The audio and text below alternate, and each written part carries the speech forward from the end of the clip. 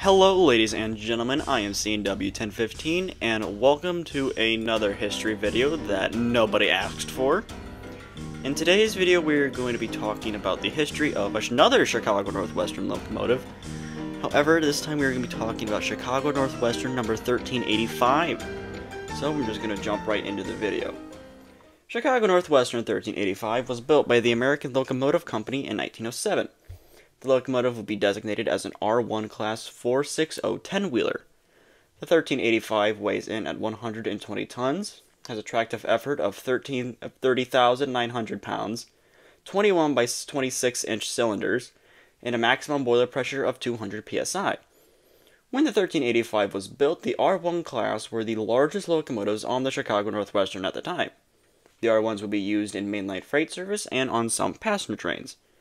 However, with the advent of new Pacific and Hudson-type locomotives on the Northwestern system, the 1385 and other R1s would be redesignated to branch line trains.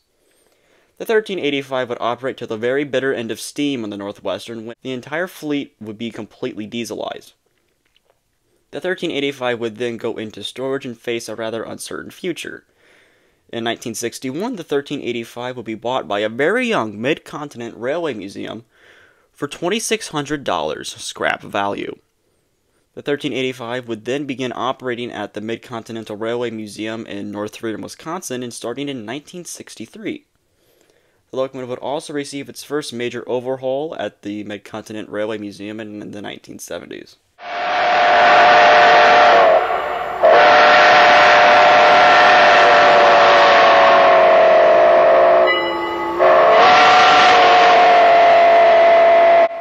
In 1981, the Chicago Northwestern Railway would approach the Mid-Continent Railway Museum about operating the 1385 on Chicago Northwestern trackage as a public relations tool. So, by 1982, the 1385 would pull its first excursion on the Chicago Northwestern. The train would be dubbed the Prosperity Special, and the 1385 would pull several modern pieces of rolling stock, as well as 2 business cars and a GP50 for support as well. After the Prosperity Special had ended, the Chicago Northwestern had managed to turn a small profit by giving short excursion trains, and thousands of people had come trackside to see the 1385, as for many it was the first time they'd seen a steam engine at all or in many years. At that point, the Chicago Northwestern decided to continue the excursion system, and for the next 6 years, the 1385 would travel all over the Northwest system pulling excursion trains, with some notable trips being the Pufferbilly Days in 1982, the Butler 400 in 1983, and the Great Circus Train in 1985, 86, and 1987. However, by 1987, the excursions were becoming financially strenuous for the Chicago Northwestern, and eventually, by the end of 1986, the steam program had been swiftly ended.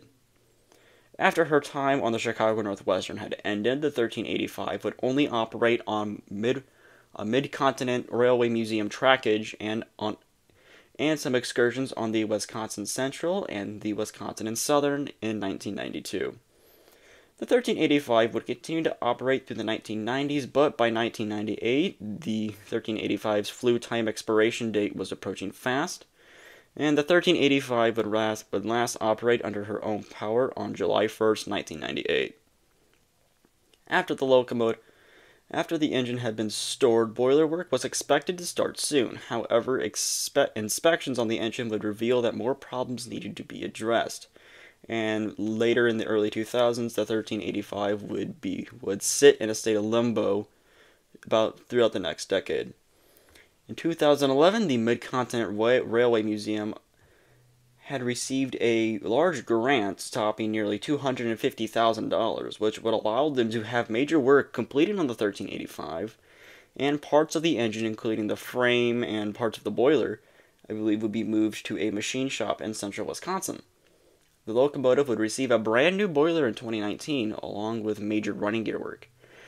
As of the current making of this video, 1385's restoration is still ongoing, and it's also, as far as I'm aware, the restoration is coming very close to being complete, And hopefully we expect to see the 1385 operating at the Mid-Continent Railway Museum in the next few years, I would hope.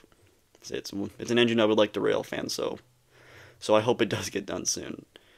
Well, ladies and gentlemen, I hope you all have enjoyed this video. This is CNW 1015 signing off. Have a wonderful rest of your day.